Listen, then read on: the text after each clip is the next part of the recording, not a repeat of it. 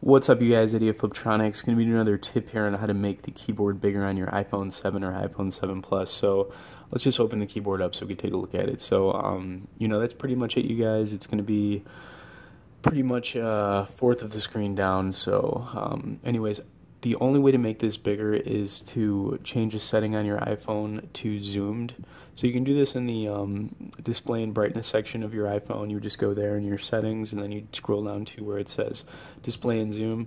So right now you guys are going to be on standard. Unfortunately, changing this will change the whole look of how your iPhone is. But anyways, let's just take a look at it. So you got to click zoomed, click set, and then you'll get a little prompt right here.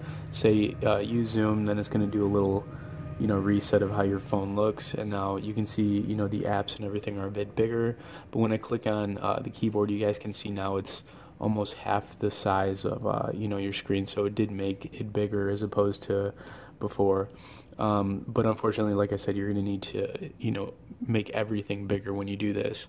If you guys want to go back to standard, you would just click use standard, and it'll make the screen the same as it was before, you guys. But if you're trying to make the keyboard bigger because you want it bigger, that's really the only way to do it on here.